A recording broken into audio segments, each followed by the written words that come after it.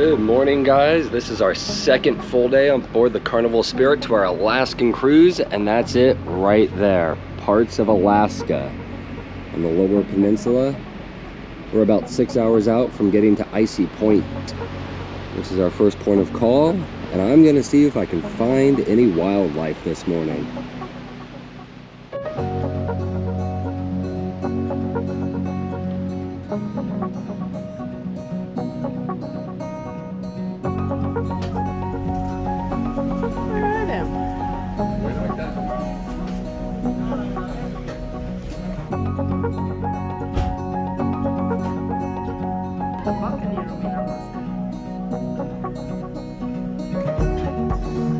So one of the things you have to do when you take a cruise is to go to the brunch. Usually it's once or twice a cruise, depending on how long it is, and it is absolutely wonderful.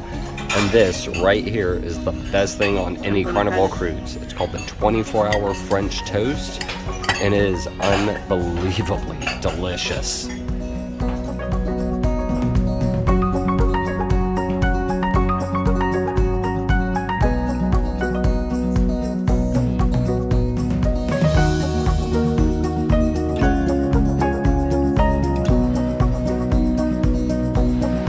Finally found some whales here. No, it's a whole family, the whole pod.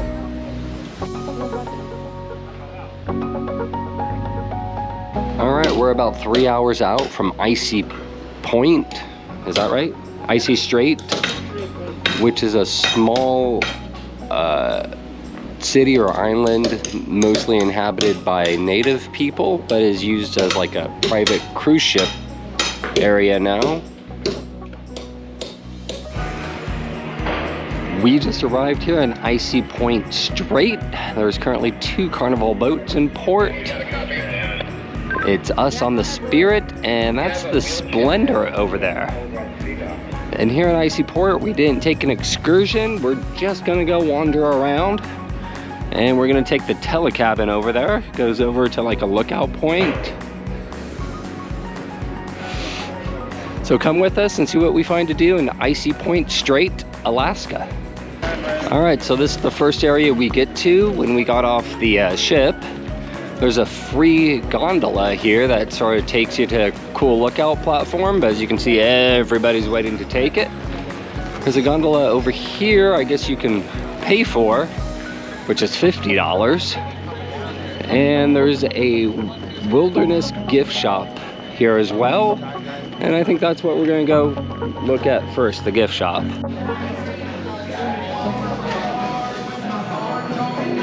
And this is also not where the museum is, huh? All right, small little, very packed gift shop. We might come check it out later. But for now, there's too many people in here for me.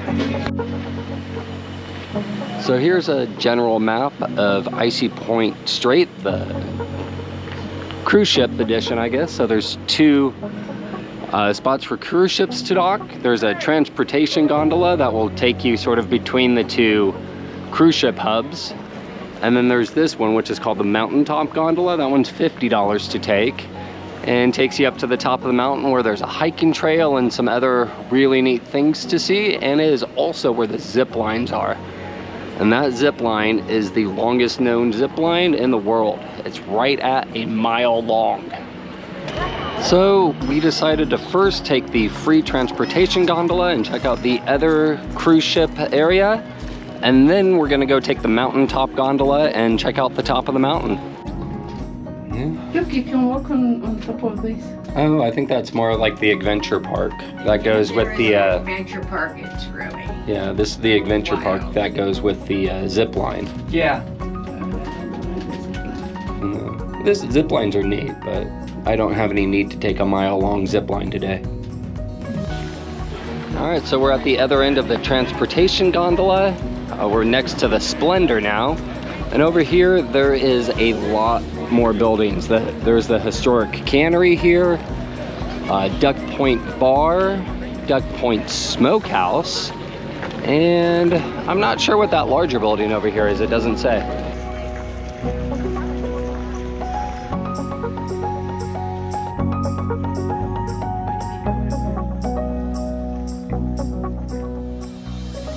So we found this cool little side path. If you go right to the side of the duck bar, there's this little walking path that takes you down to the beach.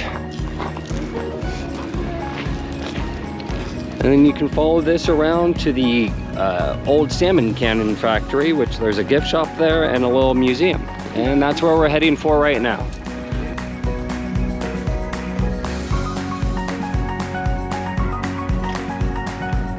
So we took the beach walking path here, and we finally made it to the Icy Point Museum, which is the old salmon cannon factory here.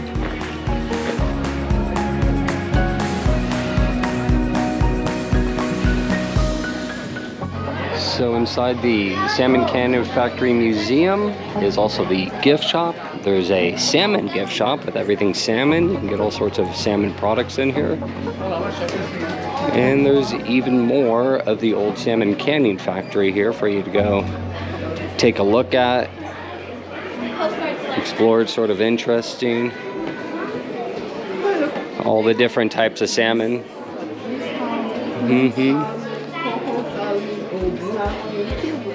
King salmon is the biggest. Yep. And the sake.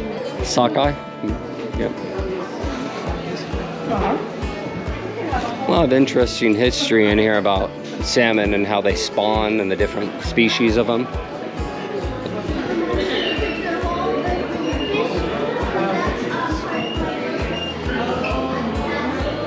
All the old canning equipment.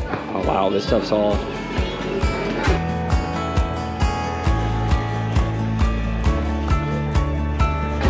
intermixed in the Canning Factory Museum is, of course, gift shops, all sorts of souvenirs and gifts to buy from here.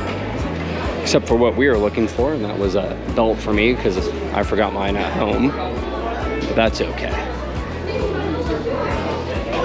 Well, I lost Chris to the Christmas ornament selection.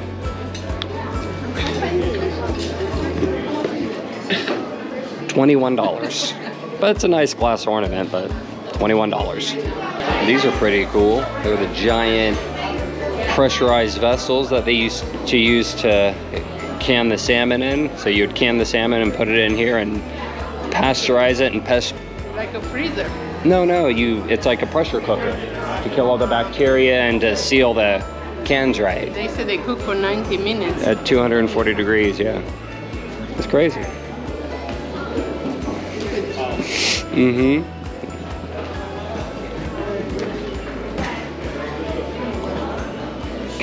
The old assembly line that used to have the cans rolling off of them with the canned salmon. It's cool seeing all this old equipment. The Crab Haouse is another restaurant here in Icy Point.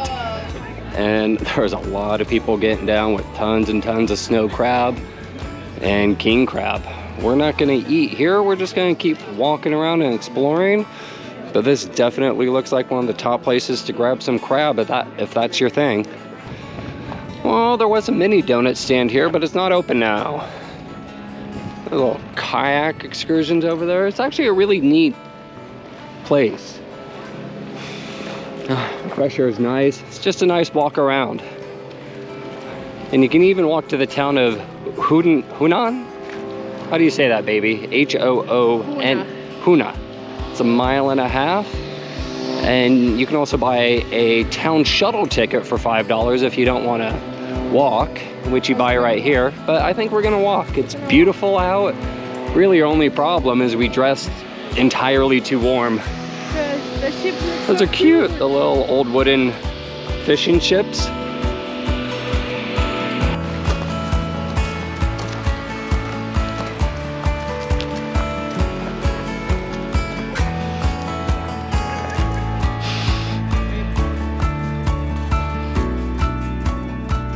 So this is the little walking path we're gonna take, the Hoonah Veterans Memorial Sea Walk. It goes from Icy Strait Point where the cruise ships dock. Oh, I lied. Oh, I see. Between the ferry terminal and Icy Strait Point. And then if you want to, you can keep taking it all the way to downtown Hoonah, which is 1.6 miles. It's a really nice big sidewalk. So if you don't feel like taking the 1.5 mile walk to check out the little village, you can take the little bus system here, which is only $5. Hey guys. It's actually probably not a terrible option, but I have to tell you, this walk is absolutely beautiful. And I think I'd much rather walk it. Looks like it's well marked, lots of signboards where restrooms are and where to get to the different places here. And there's not a ton of them. So I don't think you can get lost here. We have 30 minutes to get to town. Yep. The town of Hoonah.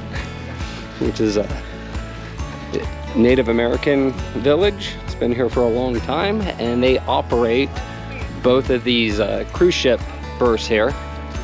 So it's a privately owned terminal. I don't know if you can see it, but right here is that mile-long zip line. And they are loud. When they come down, it sounds like a jet plane flying down. And the views here are beautiful. I wasn't sure this was going to be a very good port, but the views alone are worth it. It's breathtaking here. So along this walk, there has been a good number of signboards explaining to you about the local area, the animals you might be able to see, and the local name. Sea otters, I'd love to see some sea otters or some bears.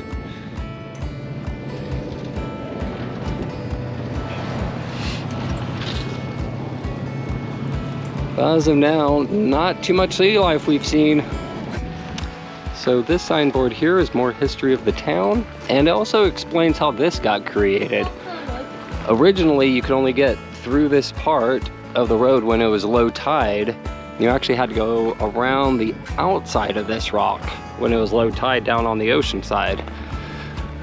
But when the cannery opened, they blew a small hole wide enough for a couple people to walk through.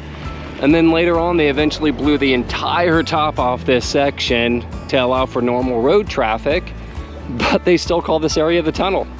I love local interesting signboards like that. Oh, there's a redhead here over here at the bench. Let's go see what she's doing.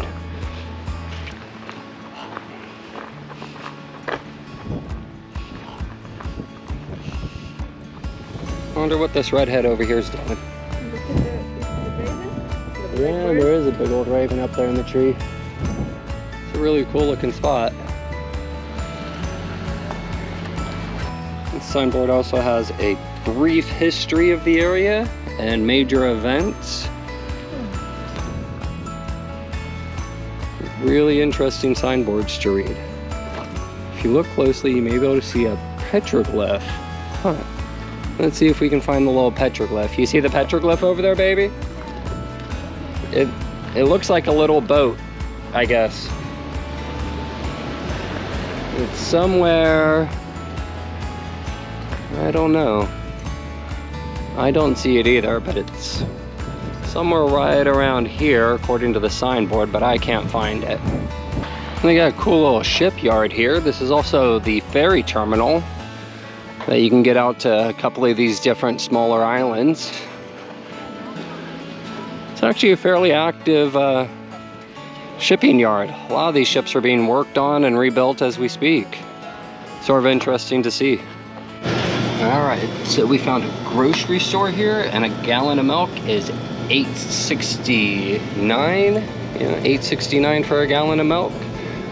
$3 for a dozen and a half eggs, and $8 for a pound of butter. And that's how much food is in a grocery store in Icy Port, Alaska. Hey Chris, what'd you get for a snack? I got an ice cream in Alaska. Is it because it's so hot out here? We didn't think we would want it, but it is warm. And we definitely overdressed. Even just wearing blue jeans and a long sleeve shirt, I'm too hot. Look at this. We even found an Orthodox church out here. Didn't think I would find that. All right, we finally reached the little town of Hoonah here. I'm not sure if I'm pronouncing that right, but it was a really nice walk. Still got about an extra half mile, I think, to walk sort of through town. It's even a little island out there it looks like you can go walk out to. Cool little totem pole here, just hanging out in a random parking lot.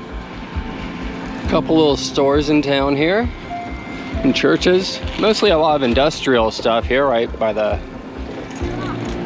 dock, I guess. Let's see here. Coffee shop, more informational boards, and public restrooms. Always helpful that there's public restrooms. They also have a bank here right in town, the Tongass Federal Credit Union. It's open. There's an ATM inside in case you want to get some cash. And it looks like up here they're like building native traditional boats. And that's the building for the Indian Association right here, the totem poles. And check this out. This is actually where they are carving a totem pole. I'm not currently working on it, but you can see it's halfway done, I would guess. Sort of neat to see a totem pole under construction. So if you decide not to take an excursion and just go walk around Icy Point, if you find your way to the Fisherman's Daughter, that's the restaurant right there. You can make your way to this is the main tours lobby here. Most of the tours that come from the cruise ships, this is where you buy them from, and this is also where you can buy your shuttle tickets that will take you back to the boats if you don't feel like walking the 2 miles back.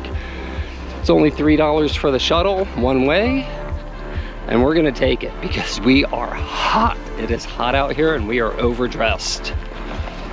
So this is the dock. I would guess most of the excursions go off of this dock, the whale watching excursions and the fishing, things like that. We're just gonna take a little walk out and see if we find anything neat floating around in the water maybe.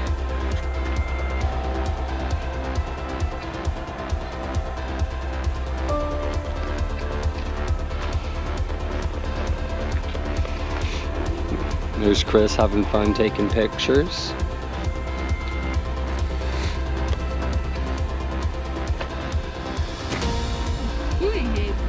A little bit more windy. So yeah, we found a nice cool breeze out here.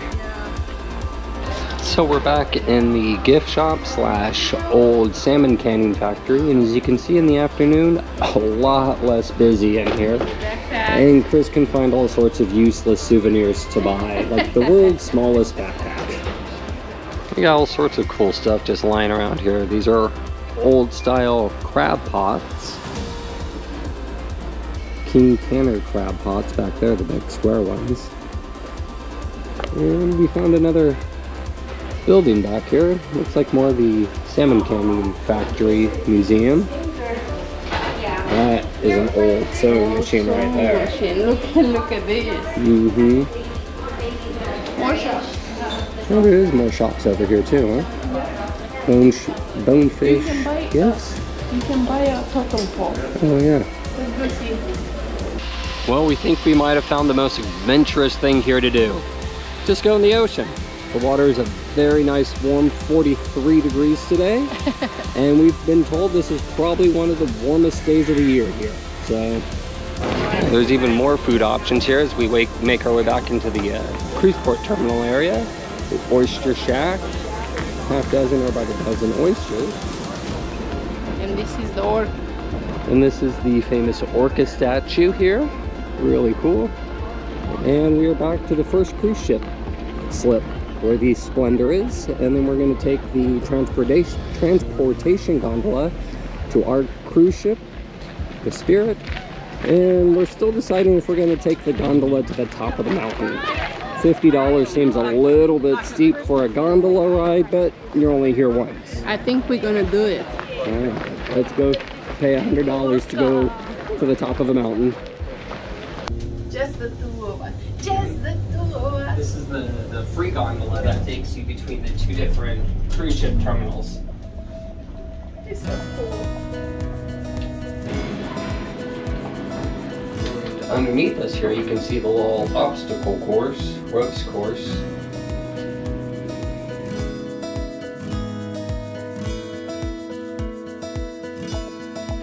So we just got done paying $50 a ticket to take the Sky Glider $53 after taxes if you want to be exact. Christina wants to make sure you know it's taxes too. So there's supposed to be a short hiking trail at the top, but for some reason it's closed. So we're gonna find out if it's worth it to pay $50 to go up to the top of the mountain here. You can see how new this gondola is by like all the freshly cut trees and the freshly broken ground. You can tell this gondola is only, I think it's 2 years old. Chris isn't very sure about this gondola. She says it's a little scary. It is scary. It's high up.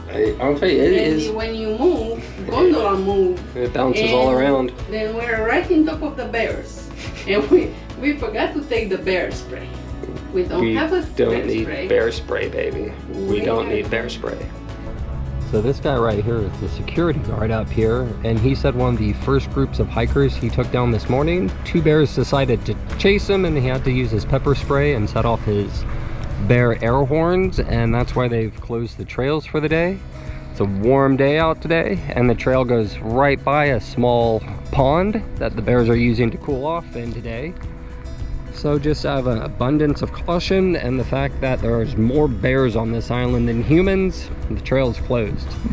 And honestly, if the hiking trail down is closed, there's not really a ton of reason to pay $50 to come up here on the gondola. It's a beautiful view, but $50 is a little steep. I believe the zip line is $100 or $150 to take down, which includes the gondola ride. So if you're gonna do that, probably worth it. But if a hiking trail down isn't open or available, I would not pay the $50 to come up here again. Right, baby? Right, baby.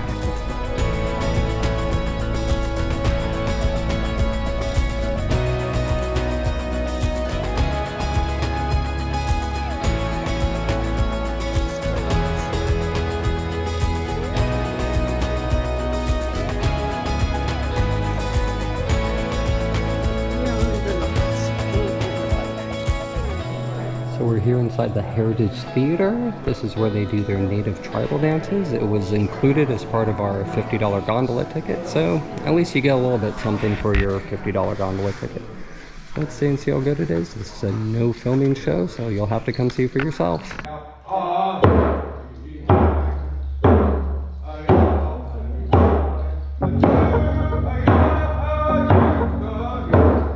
So we just finished at the little tribal show. It is actually better than people say. It's nice and short, maybe 15 minutes. Yeah, 15 minutes. And they do a great explanation. 25 minutes. They do an explanation of their tribe's history and their stories of the raven and how the raven brought them the moon and the stars and the water and brought the salmon into the streams. And it's really interesting. And then they do a little dance and song after that. And heck, that was worth closer to $50 than taking the gondola to the top. So I'm not even sure if you really need to have your gondola bracelet to go watch the show. Nobody really checked, but they said you're supposed to have it. So they probably saw. Right, they probably just saw it and didn't ask us about it. So back to the ship now. That's the end of our day here at Icy Point. And it's a nice day. It's a nicer port stop than I thought it would be. Yeah, it was a beautiful day. We were overdressed, but it was nice.